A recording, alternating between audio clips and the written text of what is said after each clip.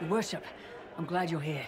Listen, I need you to keep the chief distracted while we sneak this dragon skull through the room behind him.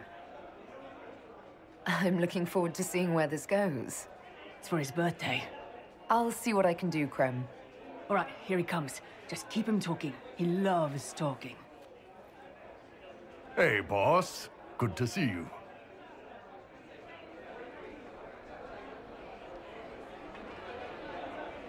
It's fascinating to see the remnants of Syrian culture here. Most of it was deliberately erased during Orlesian unification under the reign of Mafrath's son, Isarath. Uh-huh.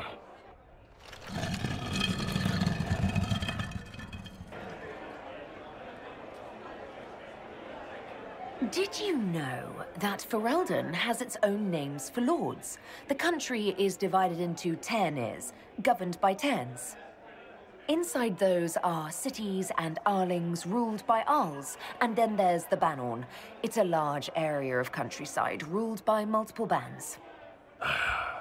Good to know.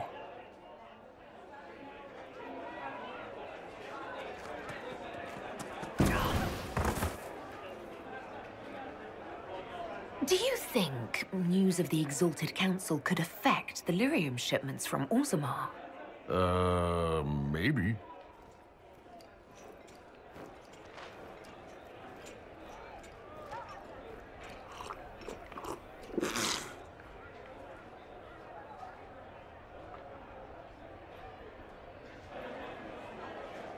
It's good to see that the Veil has largely healed, now that most of the major rifts are closed.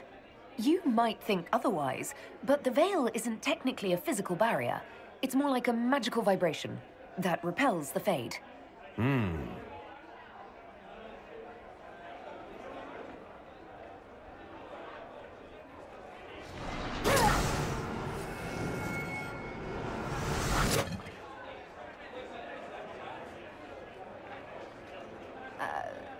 I'm sorry, I can't do this.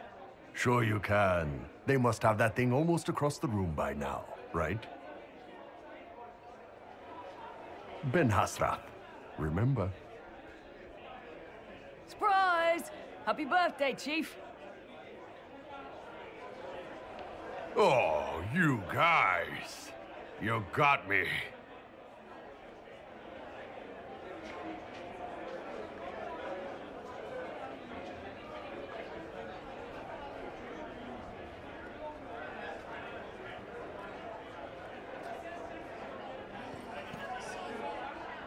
Hey, boss.